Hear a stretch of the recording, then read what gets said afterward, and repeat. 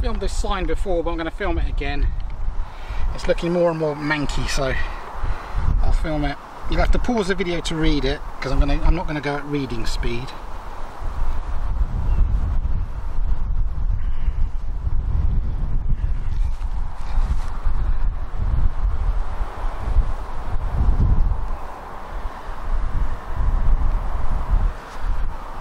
Wildlife.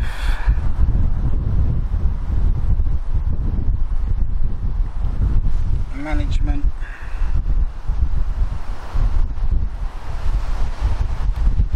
Here's a map.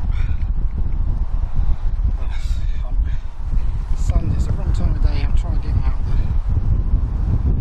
I can't get my shadow out of the way, I'm afraid. So here you go. I'm virtually here. I'm about to get to Mutlow Hill once I've crossed the A11. I'm going to walk to. This is Fulbourn Fen Nature Reserve. So I started this end in Bolsham. I've done this today where I'm moving my finger. Gone past Dungate Farm. There you go. You are here. That's exactly where I am. Got about another 400 metres to go to the road.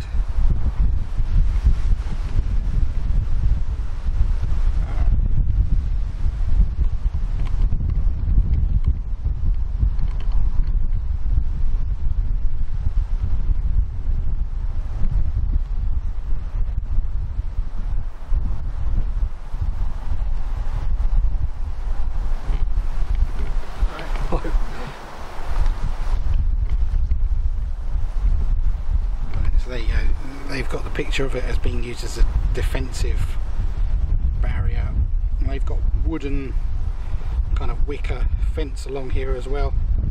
Whether or not this is true, as I said, I'm not sure. Dyke was built over 150 years from the late 5th to the early 7th centuries, probably built by the East Anglian Saxons to control the Icknield Way, the ancient routeway into East Anglia from the west. The bank and ditch of the Fleam Dyke run for 5 kilometres. Well, as I said, I measured on, use Google Earth, use the measuring tool on it, and the way I measured it, from Fulbourn Fen where you start to there is about 1.7 miles.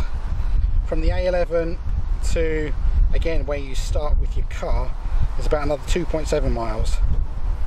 Where they get 5 kilometres from for just the Dyke, I don't know. Anyway, very useful of them to put these boards up.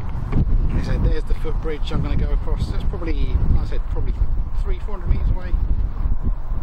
So I'm heading that direction, heading towards Fulbourn in Cambridge.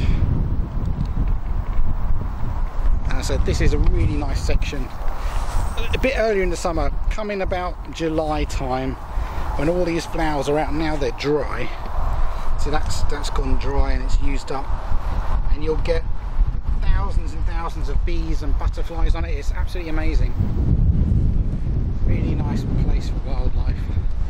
Now that I'm into August, you can see a lot of these flowers have already dried up and died out. And that's a bit of juniper they put in, and of course you use the berries from juniper to make gin. They've had to put protection around it because of all the blooming rabbits in the area. The rabbits just destroy everything. You can see it's all chalk around here, huge great lumps of chalk. But this is juniper. They planted a few junipers in the area.